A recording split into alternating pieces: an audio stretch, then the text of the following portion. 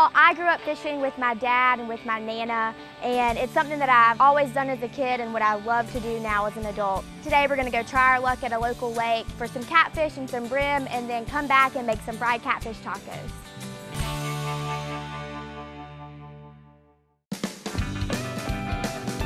Since I'm trying to catch catfish and bass today, I'm gonna use like a medium-sized hook.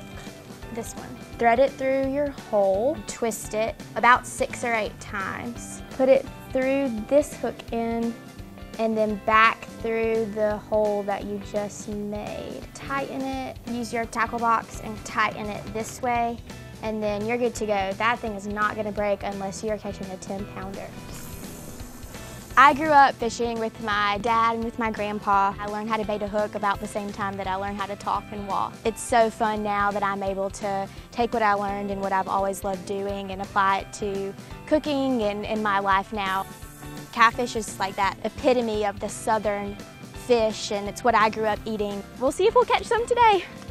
Catfish are bottom feeders, and so you want your line to kind of go at the bottom of the lake or the pond that you're fishing in. I have to put a weight so that whenever I cast it, my cast will go further and my hook will sink down to the bottom.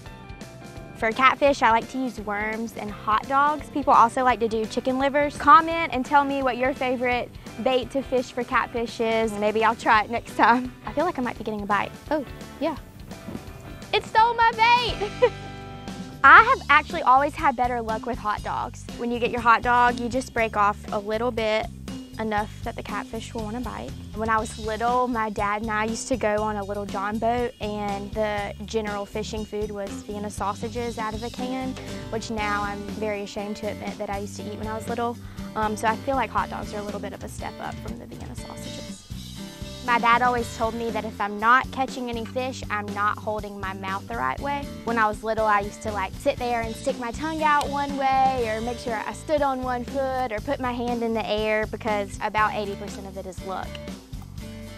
So it's so hot today and I haven't had a whole lot of luck, but that's okay. So I'm going to run by my local fishmonger and pick up some locally farm-raised catfish that we're gonna fry up for catfish tacos. So I'll see you in my kitchen.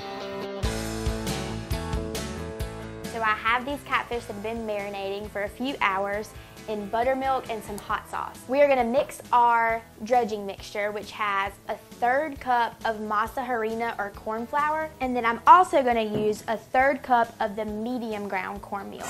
The cornmeal is really what's gonna help make the fish super, super crispy. So I'm just gonna add a tiny bit of flour to this mixture.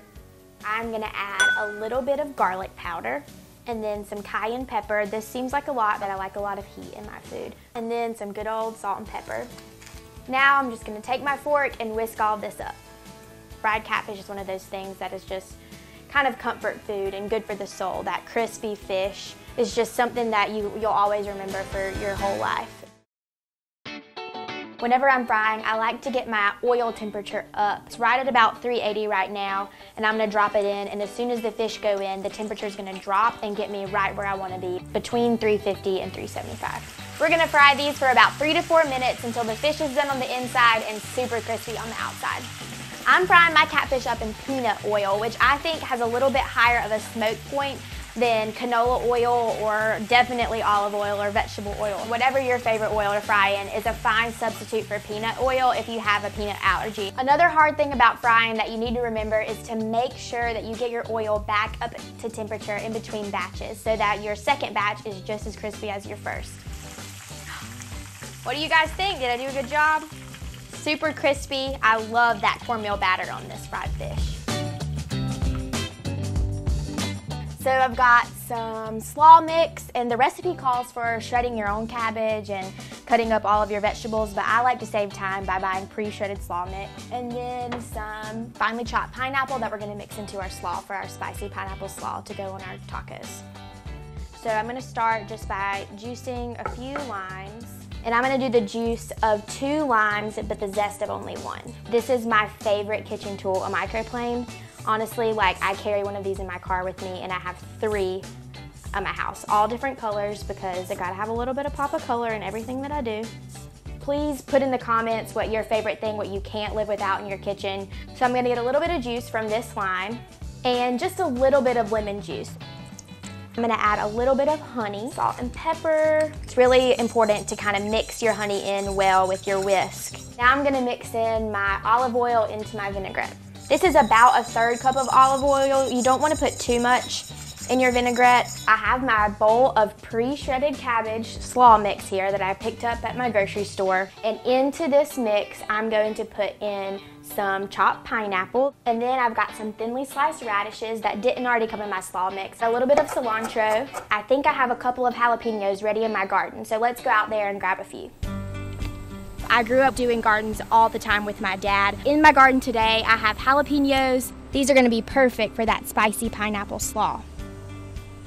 I'm chopping these pretty fine just because you don't want to take a huge chunk of jalapeno. Even though I do like a lot of heat, I don't want a big, large bite of jalapeno in my slaw. This is a Fresno pepper. It's a little bit hotter than a jalapeno. So I'm gonna slice this with the seeds and everything and use them as a garnish for my slaw. I'm going to toss my vinaigrette in with my slaw. This slaw is just as tasty as it is pretty. The purple cabbage and the orange carrots and the green cabbage, and then the little pink from the radishes and the yellow pineapple. It makes for a beautiful slaw, and it's also super tasty. So this is gonna look amazing on top of our fried catfish tacos.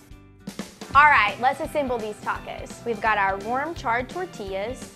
This mixture is equal parts sour cream and mayonnaise, which I think gives the perfect creaminess to the crispy tacos and the acidic spicy slaw. And we'll top it with this super crispy fish. A little bit of salt on the fish.